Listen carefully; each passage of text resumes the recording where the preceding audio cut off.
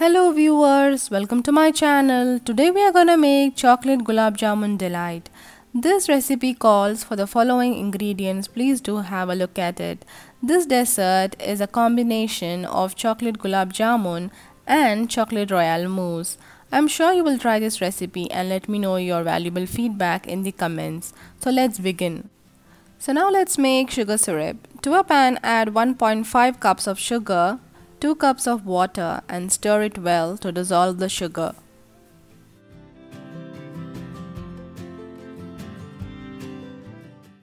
So once you dissolve the sugar, add a pinch of cardamom, few strands of saffron and 1 teaspoon of rose water. Stir it continuously until the sugar syrup becomes a bit thick.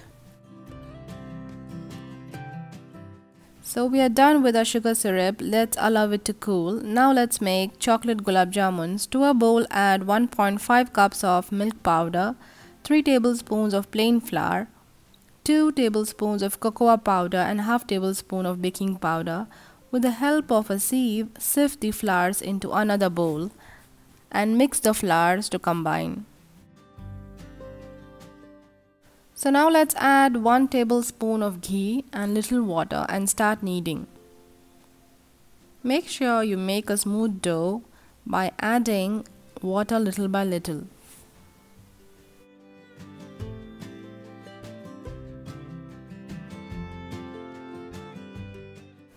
Knead the dough well in order to combine the ingredients and make small balls of equal size. Add 3 tablespoons of melted chocolate to a bowl and roll in the chocolate balls in it. Heat oil in the pan and fry the chocolate balls or gulab jamuns on a low flame for about 5 to 10 minutes. Make sure it does not burn. When you cook these chocolate jamuns on a low flame, it cooks well on all the sides. So once they are done, you can remove them and add it to the sugar syrup we had prepared earlier and allow it to soak for about 2 hours. Please do not refrigerate these jamuns and leave it to soak in normal temperature. Now let's prepare the chocolate mousse. Add 3 egg yolks, 1/4 cup of sugar and 3 tablespoons of butter and beat them at high speed to form a thick mixture.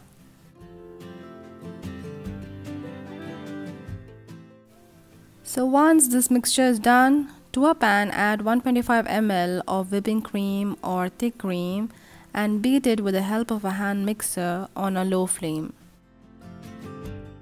So once you see that the cream has liquefied, you will be adding this cream to the egg yolk mixture and fold it gently.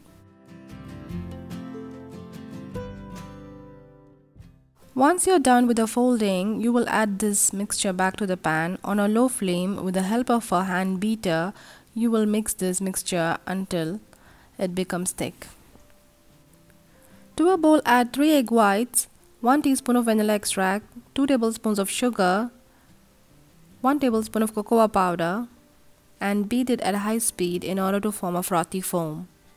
To this add 2 tablespoons of melted chocolate and beat it at high speed with the help of an electric mixer. Once you're done with the beating, add the egg yolk mixture to this and gently fold in.